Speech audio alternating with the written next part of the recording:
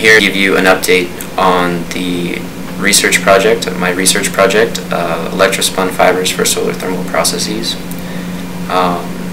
I've been conducting this research at the University of Maryland under the guidance of Dr. Greg Jackson within the University of Maryland Energy Research Center.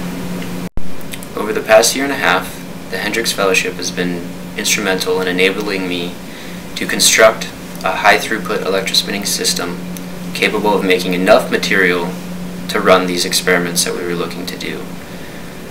In addition to that, the ability to travel and begin collaborations has been invaluable, helping me to make contacts within a very interesting field and also to get the data we desired for these materials. So in the prior year, I was able to use the Hendricks resources to travel to the AICHE, the American Institute of Chemical Engineers meeting in Pittsburgh, where I met a recently graduated student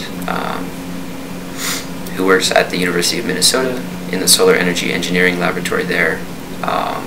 During our conversations, he explained to me that they had recently acquired a rapid heating infrared furnace that would be perfect for conducting some of the experiments I was looking to do.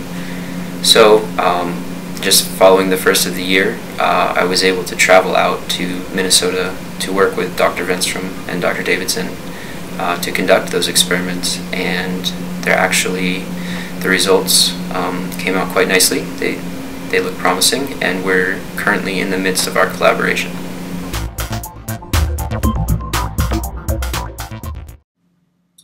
Okay, so the basic idea here is that we have a solar thermal process in which we input concentrated sunlight, carbon dioxide, and water. And what we get out of this process is split CO2 and split water. So we get CO and hydrogen, which we can then input into a downstream process to produce renewable fuel.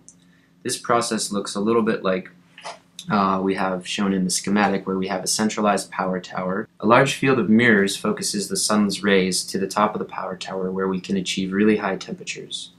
With these really high temperatures, we can drive endothermic reduction processes where we reduce a metal oxide and then reoxidize it with CO2 or water at a lower temperature to produce our CO and hydrogen. This cycle would look a little bit like the one shown, and what we're proposing is the use of the ceramic fibers that we're developing here at the University of Maryland. The process we use to make these fibers is known as electrospinning. What you see here is a wire coil spinneret being rotated through a bath of solution which contains polymer, solvent, and the ceramic precursors. A large electric field is then applied between the wire coil spinneret and a collector located above.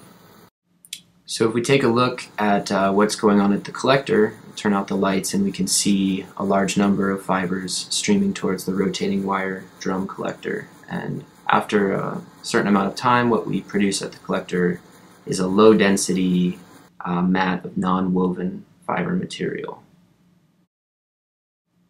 By putting the non-woven mat of material into a furnace in air, we can burn off all of the polymer, leaving us with ceramic fibers.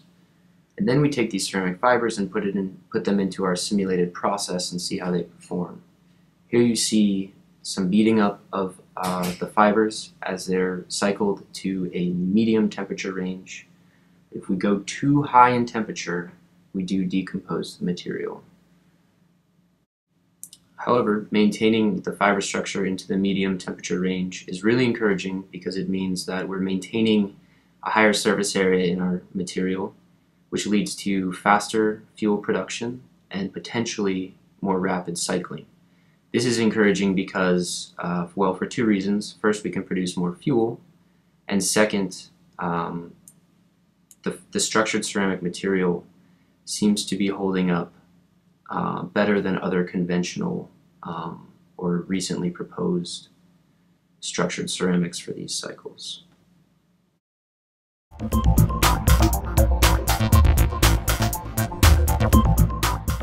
In the coming year, I'm looking forward to traveling to present some of this work both at a solar energy engineering conference and at a more general electrochemical society meeting, where I'll be discussing some of the intricacies of these high temperature measurements.